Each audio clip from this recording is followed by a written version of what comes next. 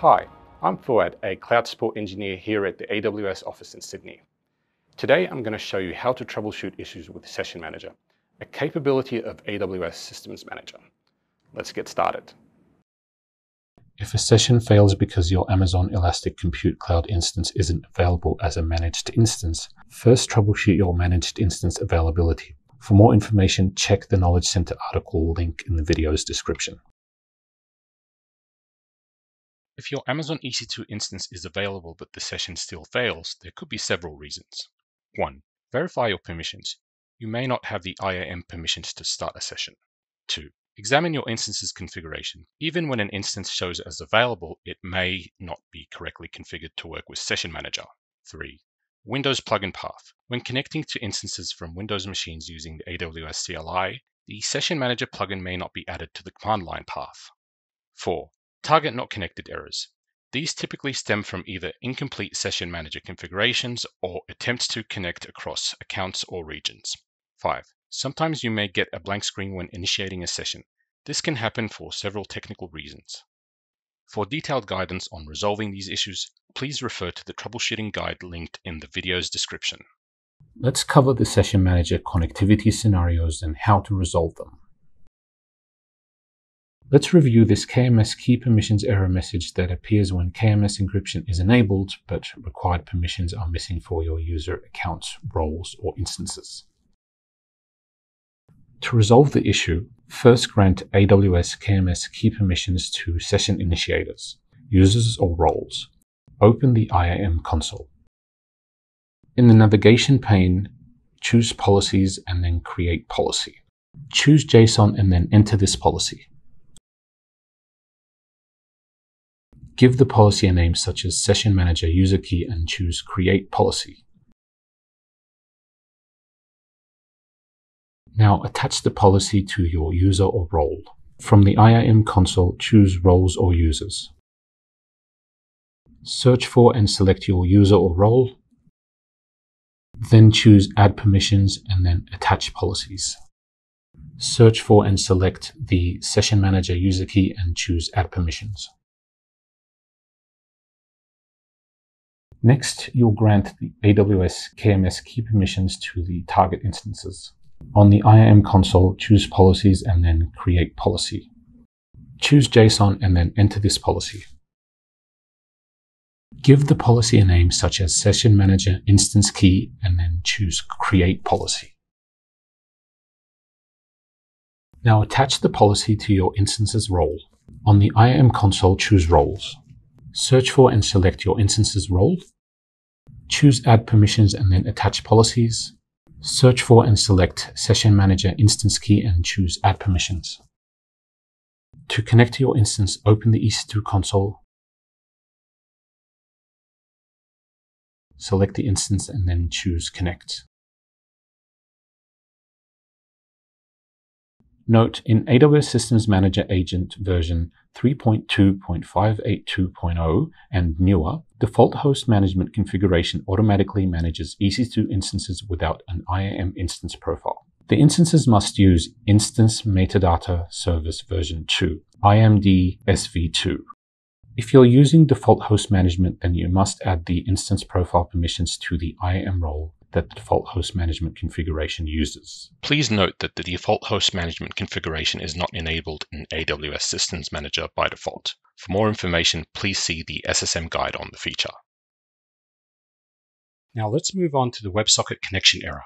You get this error when you attempt to reset a managed node using Fleet Manager. Note, Fleet Manager uses Session Manager to reset passwords on nodes managed in SSM. To resolve the issue, update the instance's profile permissions to include the KMS decrypt permission. Open the IAM console, then choose Roles or Users. Search for and select your instance's role. Choose Add Permissions and then Attach Policies. Search for and select Session Manager Instance Key, and then choose Add Permissions. Additionally, make sure that your instance can access the KMS endpoint port 443. If you're using a proxy server, then allow the endpoint through the proxy. Finally, go to Fleet Manager, select the node, node actions, node settings, reset node user password, select the user account, and enter a new password twice. Click Submit.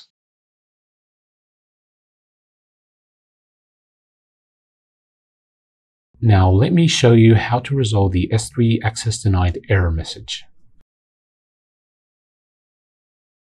To resolve this issue, navigate to the AWS Systems Manager console. In the navigation pane, choose Session Manager. Choose Preferences. Then choose Edit and locate the S3 logging section. Deselect Allow only encrypted S3 buckets, and then choose Save.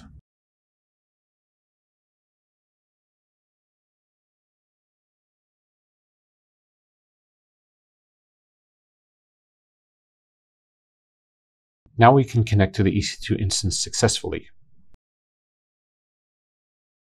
To enable the option and upload encrypted session logs to Amazon S3, you need to grant the instance profile the required permissions. Assuming your bucket uses the default server-side encryption with Amazon S3 managed keys, SSE-S3, create the permissions policy and attach it to the instance's IAM profile. Once you're in the IAM console, choose Policies and then Create Policy. Choose JSON and then enter this policy. Give this policy a name such as Session Manager-S3 and choose Create Policy. Finally, choose Roles. Search for and select the instance's IAM role. Choose Add Permissions and then choose Attach Policies. Search for and select the Session Manager-S3 policy and choose Add Permissions.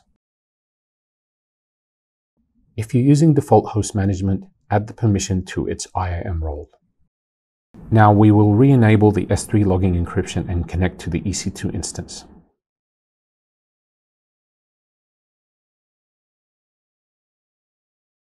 Now let's reconnect to the EC2 instance.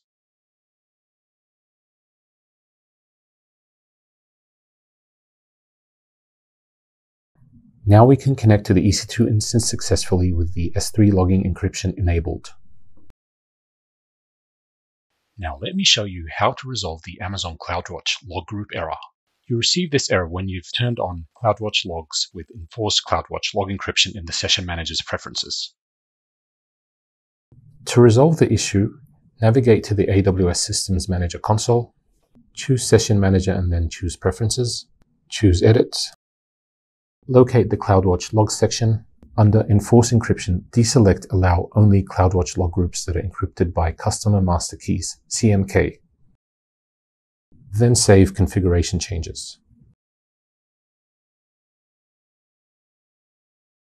Now let's connect to the EC2 instance again.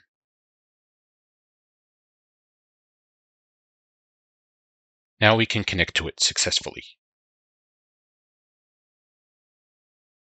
To turn on CloudWatch logs with encryption, open the IAM console, choose Policies, and then Create Policy. Choose JSON and enter this policy. Give the policy a name such as CloudWatch Encryption and then choose Create Policy. To add the permissions, choose Roles. Search for and select the instance's IAM role. Choose Add Permissions and then Attach Policies. Search for and select CloudWatch Encryption and then choose Add Permissions. Again, if you're using default host management, add the instance profile permissions to the associated IAM role.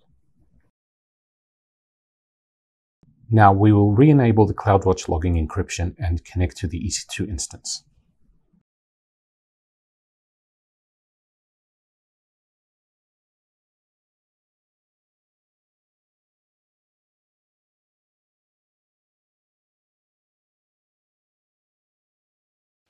Now we can connect to the EC2 instance successfully with the CloudWatch logging encryption enabled. Finally, I'll show you how to resolve the domain controller service error. You receive this error because of version differences with the SSM agent when you're using SSM for Windows Server that's configured as a domain controller. For SSM agent version 2.3.612.0 and newer, the SSM user account isn't automatically created on Windows domain controllers. You must manually create the SSM user account with domain administrator permissions. To resolve this issue, check your SSM agent version. Open the Systems Manager console, choose Fleet Manager, and then check the instance's agent version. Next, manually create the SSM user account on the domain.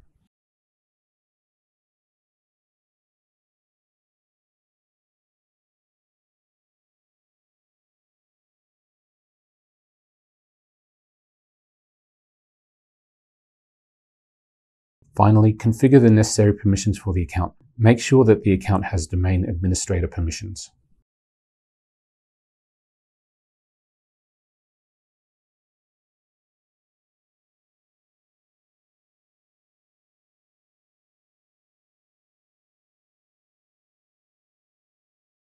Now we can connect to the domain controller EC2 instance using Session Manager. So now you know how to troubleshoot issues with AWS Systems Manager, Session Manager. Thanks for watching, and happy cloud computing from all of us here at AWS.